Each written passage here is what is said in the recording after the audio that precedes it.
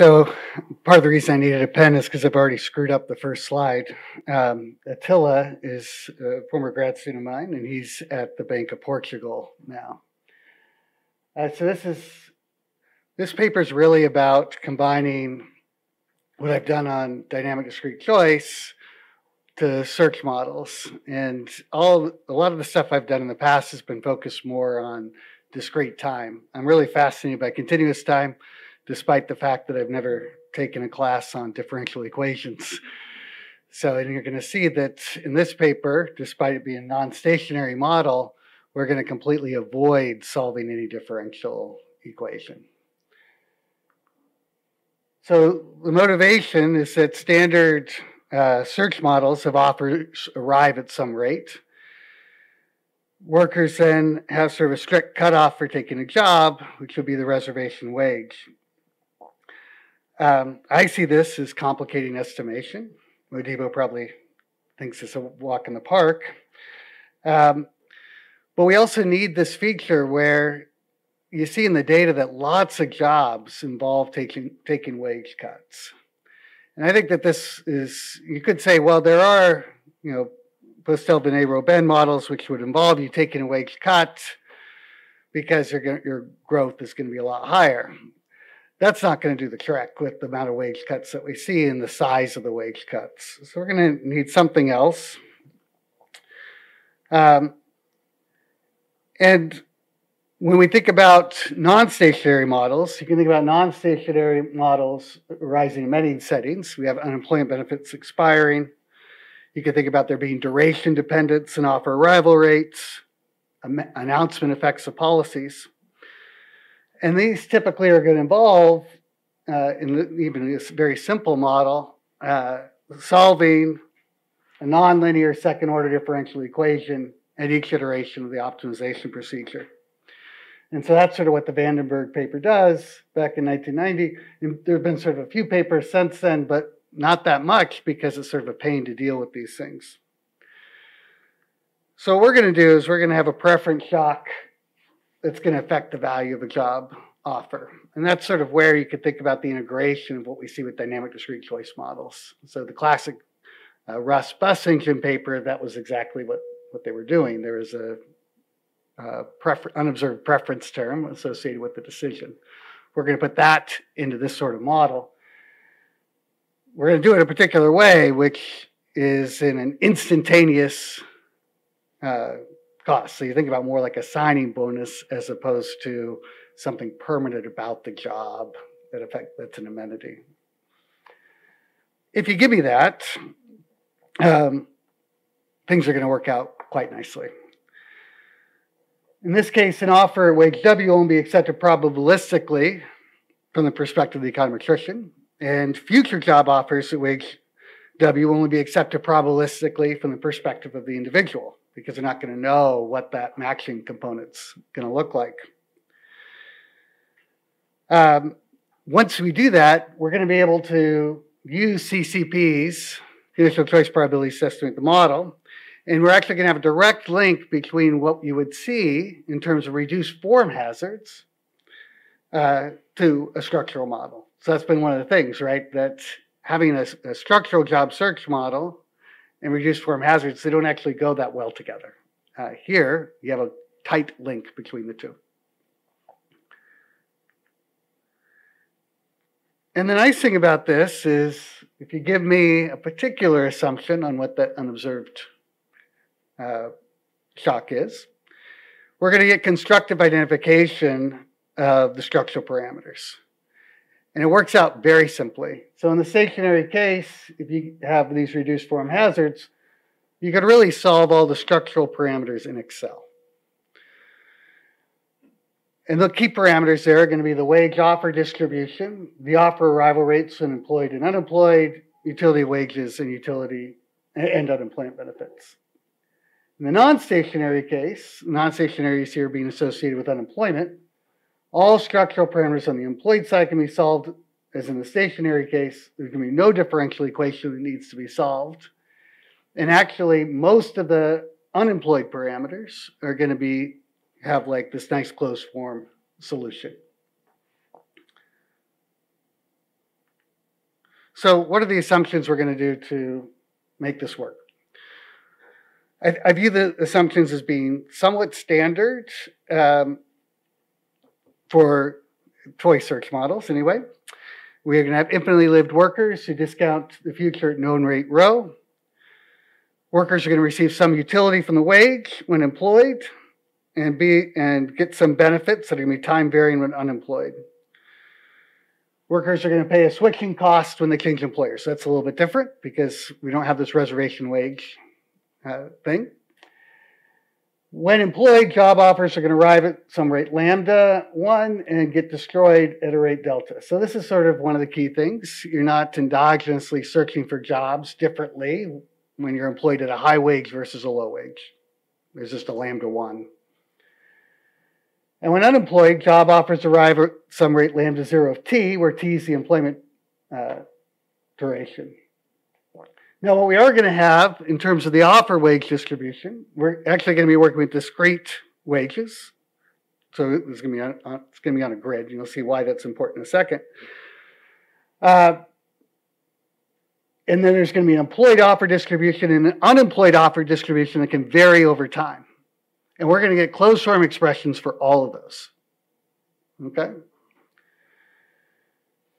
And then the key is that these jobs are associated with some transitory preference shock, and we're going to have that be a logistic distribution. You could have other distributions for that, but then we're not going to have closed forms for everything. I think we'd still get identification. So could you handle a persistent preference shock? There's lots of actions that happen in people's lives, a joint location decision, change in what you're doing in terms of your life cycle, where you're going to see people move down the wage ladder. Those are pretty persistent. Yeah, so if it's observed, we're in good shape. If it's unobserved, we need it to be transitory. Now, you would think about that. Our data is typically not so great to be able to have all these events in the background, right? That's right. So one of the things that you might think would happen in a model like this, so the key thing is going to be here is that for that preference shock to be transitory, right? So if you see somebody who moves to a job that pays some wage from a lower wage, versus somebody who comes from a job that paid a higher wage, well, you would expect if that preference shock was sticky, is that if you came from a higher wage, you had to have a really good preference shock, and so then you'd be less likely to move jobs later, as opposed to if you come from a low wage. And that turns out not to be the case, so which I was surprised by. What data are you saying that's true for? Well, we're using the Hungarian administrative data. Okay. I don't think that's true in the U.S. as well. Okay. Yeah, we were surprised that would be the case. So you'd say that if you're coming from a wage decrease, you're like, doesn't happen. Yeah. So. Yeah. A little related. I'm trying to think kind of how broadly we can think of these preference shocks and the duration time.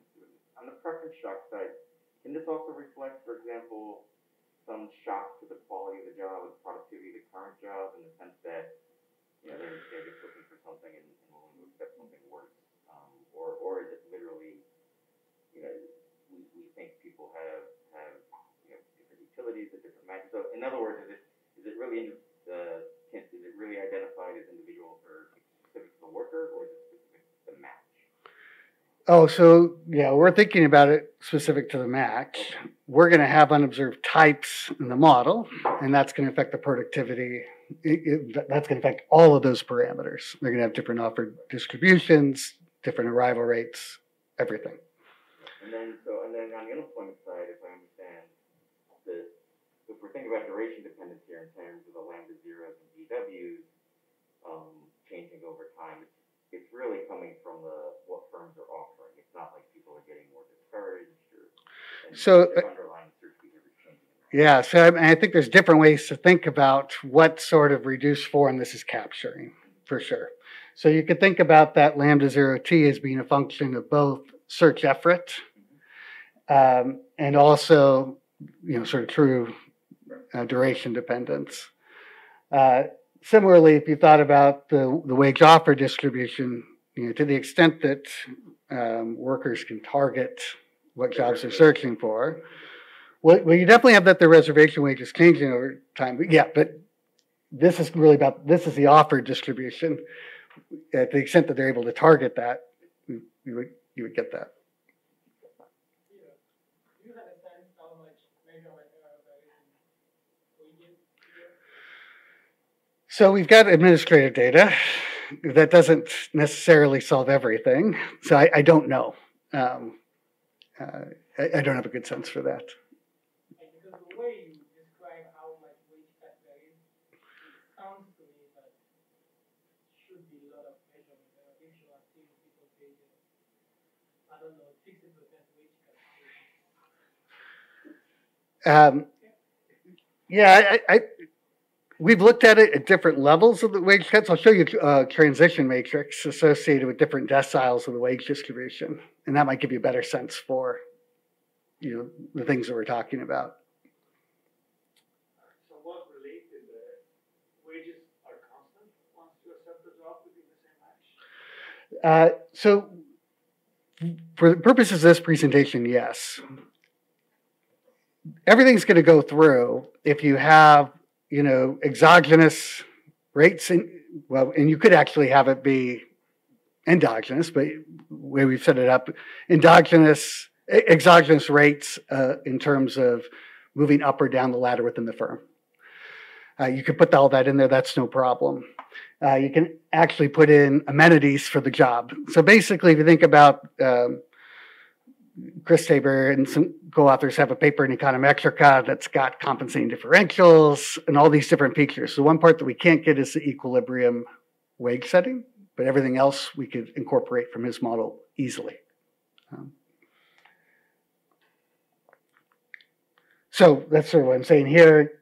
We can cover lots of extensions in terms of amenities and job types. So Attila, that was his job market paper, is looking at compensating differentials across occupations. And that had different arrival rates of jobs based upon what occupation you're in. You get, if I'm working in education, I'm more likely to get offers from education and that sort of setup. You can have on-the-job wage changes, that's what I was just talking about. You can actually incorporate aggregate shocks. Where we're going to run into trouble is more the case that Modibo's talking about when we think about renegotiating wages. That's not going to work out so well. And you'll see why in like a couple slides. So let's start with the value function for the unemployed. And we'll just take it from my perspective from the discrete time side and get to the continuous. So we think about some small time interval, delta t. Over the course of that interval, you're going to receive an offer with probability lambda 0 of t times that delta t. And so when we think about that value function of being unemployed, what do you have? You've got the benefits, then the probability you're going to get that offer, and then you're taking that expectation over two things, what the wage would be associated with that offer, and that transitory shock, the epsilon. And then there'd be some probability that you're not going to get the offer, 1 minus lambda 0 of t, in which case you just stay in the same state. You can rewrite that so we're going to take all the v0 of t terms out, so we can factor out a v0 t from that expectation. And we end up with the expression in that bottom line. And then, of course, we're going to take that delta t to 0, and then this is what gives you your differential equation. So rho times the value function equals that benefit plus you got the rate at which you're getting the job, the lambda 0 of t times the value of the job, plus the differential equation, the derivative part. The value function associated with holding a job at time t, that depends on the flow payoff, VW. There's going to be some rate at which the job is destroyed, delta, in which case you're going to get the value of being unemployed at time 0. And then there's going to be some rate at which you're getting an offer for a new job. And then again, you're taking the expectation over the wage associated with that job and the epsilon. If you express that future value term relative to not taking the new job, so basically factor out the VW from that expectation, then you can rewrite it like this. Okay.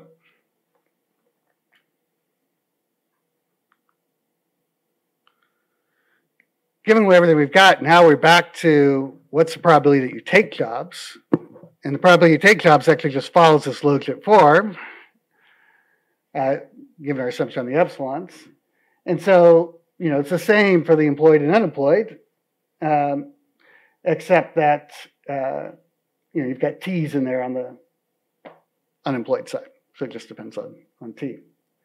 And the key is that these relationships can be used to express the future value terms as functions of the CCPs rather than value functions themselves. So that's good. You can see there's going to be a mapping between differences in value functions and the conditional choice probabilities. Just do the log odds. So when we think about the value function for unemployment, first step, we take out the part of that expectation associated with the wages. So we're summing over all the GW of T's. And then because of the logit assumption, we get log of 1 plus EXP of that difference for the expectation over the epsilon, which is just 1 minus the probability of the log of 1 minus the probability of taking the job. Similar substitutions for the value function for employment means we can just express it in this way. Okay, so it just depends on the instantaneous benefit, delta times the value of unemployment at a duration of 0, and then a part associated with the probability of taking the job. So what's actually nice, when you're doing CCPs in discrete time, things actually are a lot more complicated because you could be moving around with all these different transitions. In continuous time, things happen. Only one thing happens at any given instant, and that makes everything sort of separate out quite nicely. So actually, the easiest part in continuous time, as long as you give me this epsilon, is the expression for the future utility, because that's just log of the probability of a probability. Okay, so what I want to do is take this model and then think about how identification is going to work. And so what are we going to see in the data? We're going to see the hazard rate of moving from a job with wage W to a job with wage W prime. Here you can see why we did it sort of with discrete bins. You could actually do it continuously, but then it makes things a little bit trickier. But in this case, you just count the number of times the data you move from W to W prime and divide by the total time spent in W. So we're going to say we see that in the data. We're going to see the hazard rate out of unemployment given duration T to a job that pays W. And delta is going to be given immediately because that's just the hazard rate of moving from employment to unemployment. So if you give me this, we're going to be able to get sort of everything in the model. You mean non-employment rather than unemployment? Or does your data actually distinguish between? Sorry, I should say non-employment. Yeah, Your model's calling that unemployment. That's right. But in reality, a bunch of people don't. Yeah. Okay. Yeah. Okay.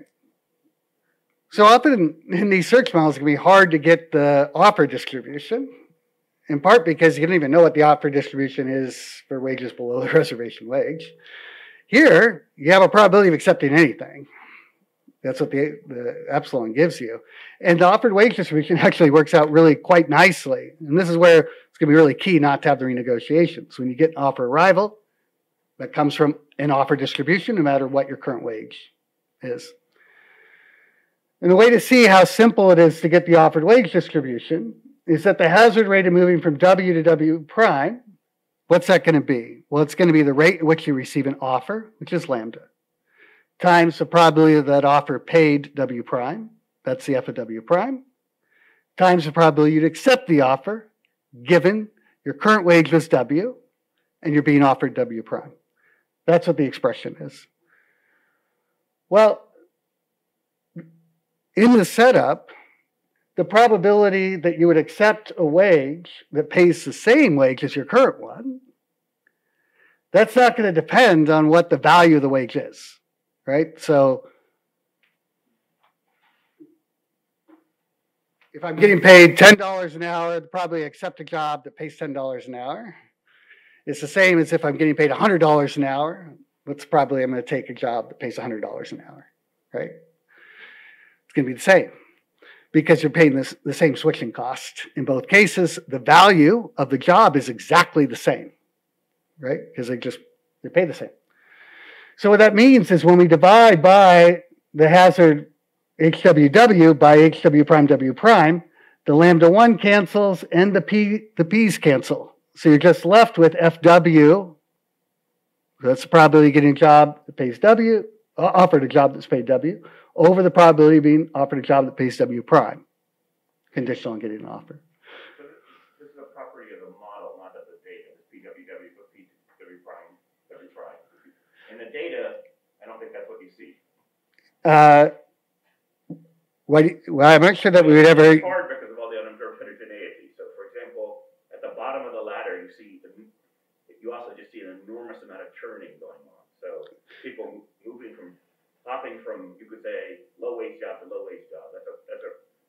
And so, unless you somehow have controlled for, all the unobserved heterogeneity out there, that's not so easy to control for. Yeah. So. Actually, more than unobserved heterogeneity. So, I was trying to think of one of the key features of these on-the-job search models is that as people move higher up the ladder, so they search less because they're higher up there, so there's fewer opportunities.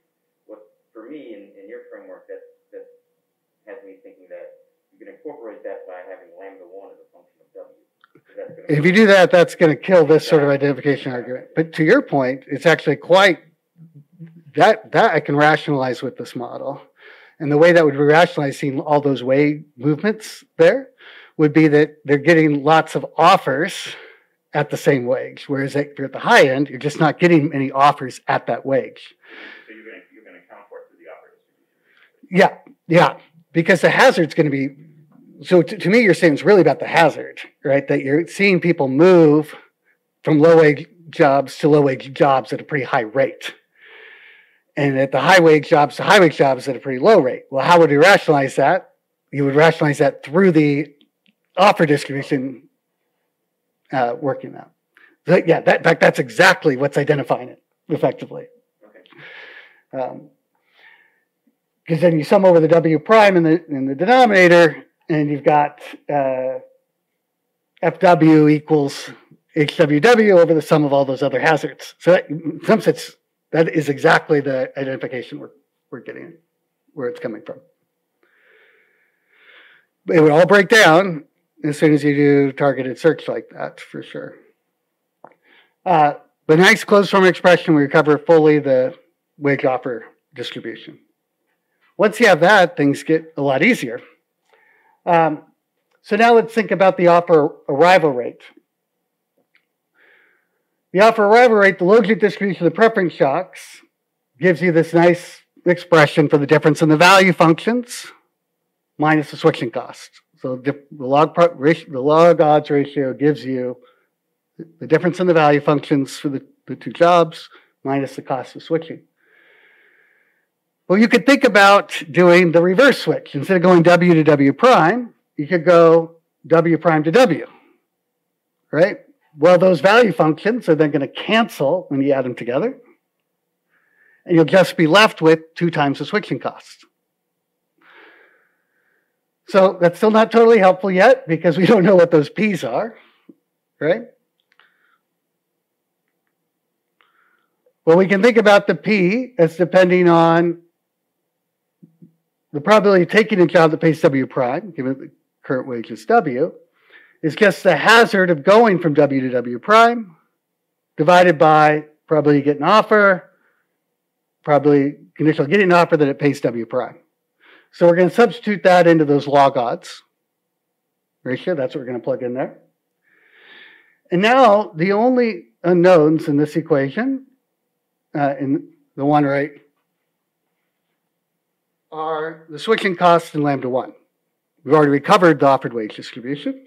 The hazards are observed in the data. So we can pick another pair of wages. And so we have this triplet of wages. We can write there shouldn't be a log in that second one. We could write this equality as multiplying these terms together, right? This one times this one. Okay. So for any triplet, we've got this, and now we just need to solve that expression for lambda 1, which sort of looks like you're going to get a quadratic, but you don't. It actually turns out that you get something linear. And that's because the part that doesn't have a lambda, after you cross multiply all that stuff, is going to be 0. It all cancels out. And so you actually get a closed form expression for lambda 1. Okay, so the offer arrival rate has the closed form expression. It's a little bit ugly, and you need that denominator not to be 0, but it's generally not going to be 0.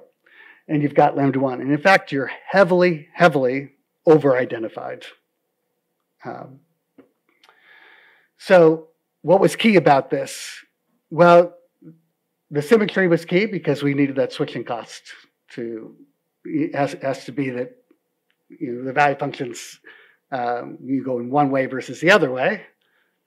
When you add them together, the value function parts cancel out. And then you're just left with the switching cost. The other key is that the ability to express it in log odds. Well, that came from the logistic distribution on the error. You could work with a different error distribution. You just don't get a closed form, right? But what's nice about this is what I mean by you could plug these numbers into Excel and find out what lambda 1 was. Can you use the over-identification somehow? Like, for example, to go back to this point?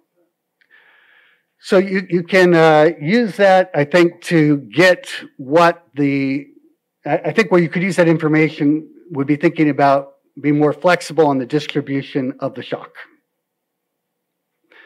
Getting it, as soon as you introduce something where the amount of search effort you put in depends on what wage you're at, now you got a problem because I needed the wage offer distribution.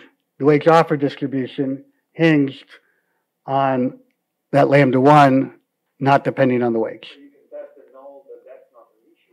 Yeah, I think we could do that.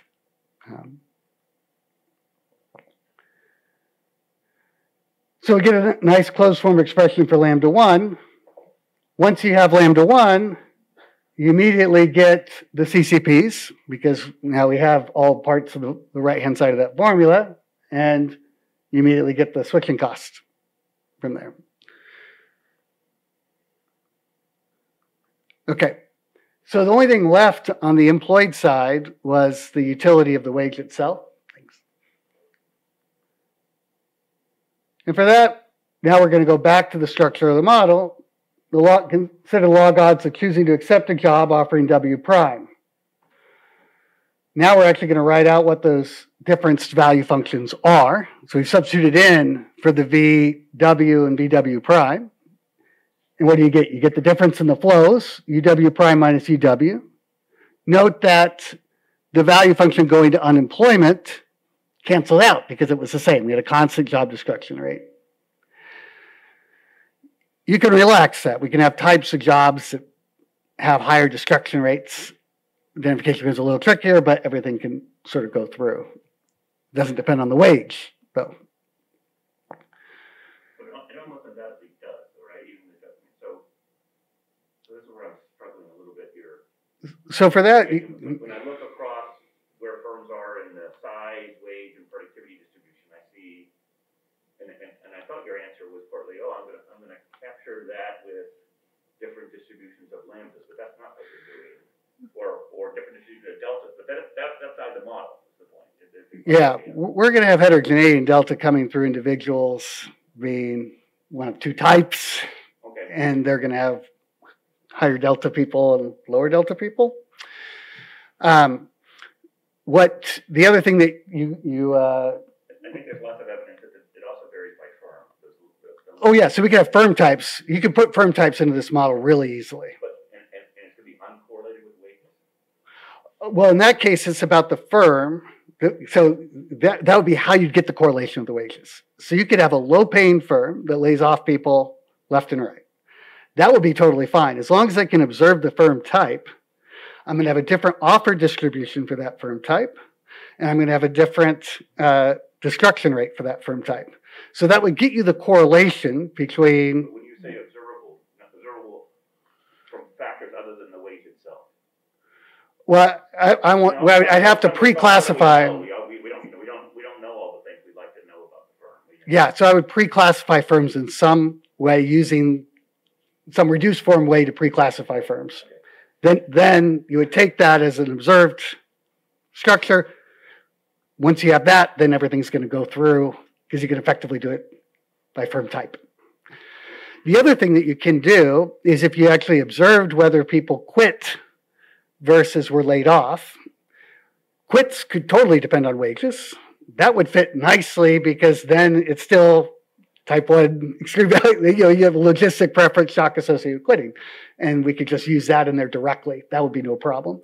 But then you would still need the layoff rate to not depend on the wage, except through some observed firm type. Okay? So you can see there's lots of ways you can expand it, but you can't do everything, right? So once we have this in the simple setup, when you express the difference in the value function, so the right-hand side of that's just the difference in the value functions, then you can see that the only unknown in that whole unknowns of the equation are UW prime minus UW. So you're going to get the flow utility UW is going to be identified up to a constant, which will be what is standard in dynamic discrete choice models. If you want to assume that UW is, CARA, that's no problem. We can show that, actually CRA I think is one we did. You can show identification clearly of that, but everything else is going to be up to constant. Okay, so that's sort of the employed side. When we get to the unemployed side, I thought what we were going to need to do is really exploit the variation over time to pin down particular things. And it turns out you don't need to do that. You can just go point by point and recover everything. So what do I mean by that? We can start by identification. So now that's the employed side. Now we're going to do the unemployed side. What does the wage offer distribution look like here? I know it's probably not that fun to grind through identification. I just think it's so cool that things work out so well with these closed form expressions of these things. I remember feeling this way when I was working on the paper with Bob on CCPs, and I'd discover something, and I'd tell him, and he'd say, yeah, that was in Altug and Miller, over and over again. But it's neat that these relationships work out so well. So in any event, let's look at the log odds between accepting a job that pays W versus W prime out of unemployment. If you do that, you just end up with VW minus VW prime, because if you didn't take the job, the value of unemployment is going to be the same for those two things. That's pretty restrictive in terms of you think about how much over-identified stuff you've got there, right? Because any time period with those wages, you're always going to end up with that difference in those value functions there. So what are we going to do? We're going to do the same trick we did on the employed side to some extent. We're going to plug in for PW of T with the hazard HWT, which we know, and then the denominator, we don't know either of those things. Okay? So what we can do is we're going to denote that difference on the right-hand side by kappa WW prime. And what we're going to do is we can solve this expression that we have substitute in for PWT in the equation up there. And you can actually solve it for lambda 0 of t. So lambda 0 of t equals that mess on the right-hand side, where the only unknowns are the GWs. Choose another pair on the W's, and we get rid of the lambda 0 t. Now you can rewrite this thing as a linear function. So we're going to denote the numerators, which are known. The only unknowns here are those g's. Everything else we either see from the data or have already solved for. So we end up with this linear equation. And so for that particular set of 4 wages, we have this nice linear equation. If you think about all the non-redundant equations here, you end up with a linear system with W minus 1 unknowns, because the sum of the probabilities has to go to 1 for the So it's W minus 1 unknowns, and you get W times W minus 1 over 2 minus 1 equations. So once you get about 3, you're set, and you got, again, you're way over-identified at every point in time. So that actually gives you closed form expression for the offer distribution, changing over time out of unemployment. You get the lambda 0 immediately after that, and then the probability of taking the job immediately follows. So again, no differential equation at any point. Everything has closed form expressions. So Monebo's model is more complicated in some respects, but he did say that identification was hard to show on it, right? Here we can show identification. In the simple model, it's probably violated in the data. But at least we can show identification. So now we got to recover V0 of t, the value function, out of unemployment. We're going to use the log odds for that. That log odds expression, we're substituting the value of employment is in the numerator there. Note that that's got a V0 of 0 there, and there's a V0 of t. Well, evaluate the expression at V0 of 0. The only unknown in that line is then V0 of 0, which you can solve out for. So V0 of 0 has that nice form. V0 of t immediately follows. Okay, and so then to get now you have to differentiate the V0 of t to get the V0 dot. And you do need that to get the employment benefits, where I forgot the V0 dot. There's a V0 dot on the end that you would substitute in for there. But everything works out quite nicely. The one thing you have to do is one little derivative. Okay. How much time do I have left? Okay, plenty of time. So let's look at the estimation. I view the estimation, I say plenty of time, because I view the estimation as really illustrating the identification, that you can apply this. Not so much for anything beyond that. So more of a toy example. We're going to look at administrative data from Hungary. You get lots of observations. You sort of observe things somewhat daily, at least on the unemployment side.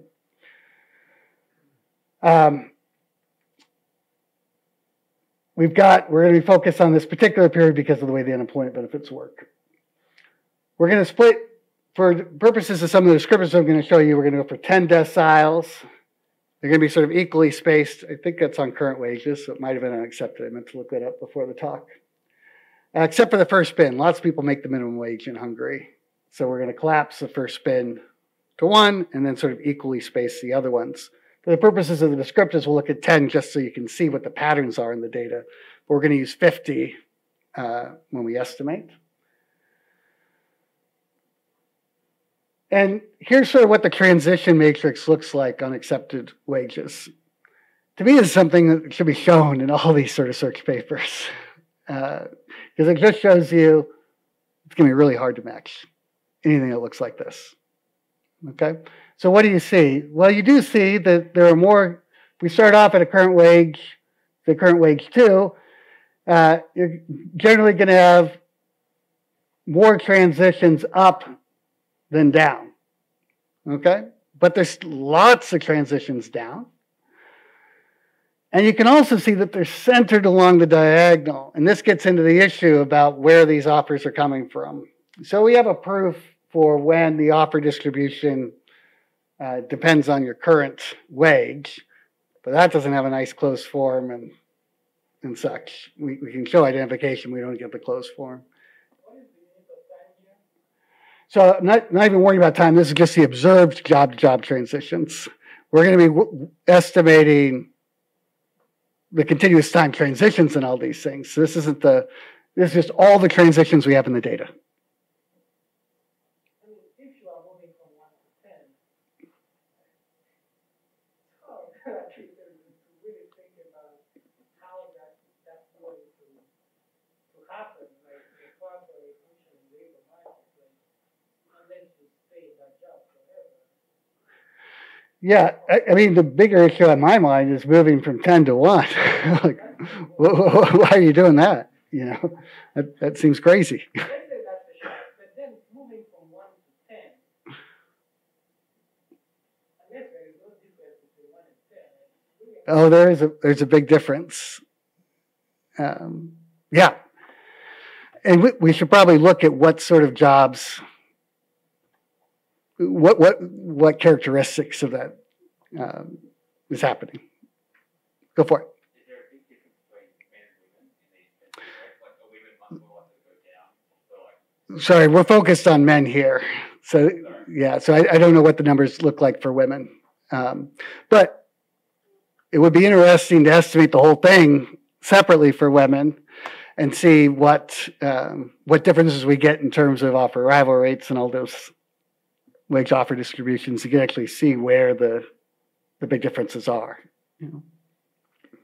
What's the user of is the person? These are just counts of the transitions. So conditional on moving. Seems small to me. I mean, how small is Hungary? I mean, these are over what they're very selected sample. So maybe this. Oh, it's Budapest. Okay, thank you. All right. It's not the whole country. Yeah. Okay. I'm not actually. I need to go back and check. Been so focused on identification. This doesn't have as much asymmetry as the U.S. has. The U.S. is not to say the U.S. doesn't have this going down. Yeah. For whatever reason, I'm trying to. I've got a table sitting in front of me what the U.S. looks like, and this looks more. It is asymmetric, but less asymmetric than the U.S. Yeah. Well, I'd love to see that table. That'd be nice.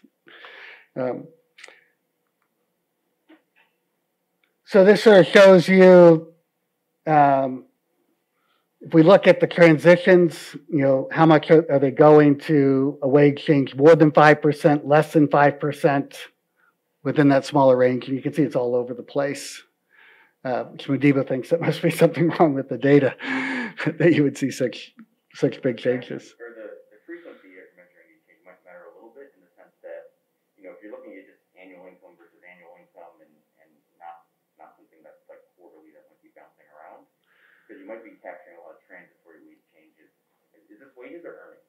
This is earnings. So you know, if someone's like seasonal worker or going part-time, that might be skewing this a bit, but something that's over a longer frequency is going to... Yeah, that's possible. One of the nice things here is I like, you can see these are quartiles of the unemployment duration, and you can see that the accepted wage falls over time. Not surprising. That could be two sources. It could be you're becoming less willing to, more willing to take those low wage jobs as you get closer to benefit expiration. It can also be selection, right? That some people are better suited, or the better able workers are able to get out of unemployment faster. So our approach to estimation, we're going to first classify workers into one of two types, where we're effectively going to get the conditional probability of being at each of the two types. And those types, there's going to be lots of flexibility in terms of what they affect. Given those posterior probabilities, we're going to estimate the employed side parameters. We do let the offered wage distribution depend on the current wage. And the offered wage is going to follow sort of an ordered logit with flexible polynomial for the cut points. Okay? That's how we're going to discretize things. And then on the unemployed side, offer arrival rates are going to follow a flexible polynomial in time. And then the cut points for offered wages also follow, sort of a flexible polynomial in time. So if we look at the employed side parameters, we do get these two types. Type 2 is like 15%. They have higher offer arrival rates. Where you really see differences is in the job destruction rate. The type 1s are just much more likely to lose their jobs. And then when you think about what the offered wage distribution, if you're in the first decile, you can see about like in your type 1, about 60% of your offers are going to be in from the first from the first bin. But if you get to the higher bins, you can see it's going to be going way down. And so you're going to get better offers if your current wage is higher in this setup. And on the unemployment side, you can see that the offered wages start off, you get much fewer offered wages at the minimum at the beginning, but then over time, it increases quite a bit. And you see that the gaps between the two types sort of converge. At first, the type 2s are much less likely to get those really low wage job offers. So the main point is we can recover all this stuff. There might be some stuff on the back end that would be interesting to do with it. And this estimation takes no time, even though we're not doing it in Excel. Here's sort of what the offer arrival rates out of unemployment. These would correspond at the yearly level. So that's actually pretty high on the type 2s in terms of how often those offers are coming in. You can see it generally follows that downward slope. To the extent that you would ever see an upward slope, you can easily think about this being duration dependent, so it's going downward, but there's the other part too, which is your search effort, which would be going potentially the other direction. And this is sort of what's happening to the flow utility of unemployment benefits. As you approach benefit expiration for type 1s, you see this sort of going down quite a bit. We're a little surprised you didn't get that for the type 2s. So to wrap up, by introducing preference shocks, which we view as a staple of the dynamic discrete choice literature into job search models, identification estimation becomes much, much simpler. And we can take these non-stationary models and completely avoid solving the differential equation, at least for the purposes of estimation. Even if you were solving the model to do like a counterfactual, Arnaud assures me, this, again, the person has not taken a differential equations class, that instead of a second order differential equation, you actually have a first order differential equation, which we can actually solve much easier. It does allow for substantial flexibility. Unemployed offered wages, arrival rates, and benefits are all allowed to vary over time, and the data suggests that each of these are sort of important. What I was hoping to be able to show you, which I don't have here, is you can think about what is the markup of offered wages over accepted wages and how that changes over the course of your unemployment duration. So I'll end with that.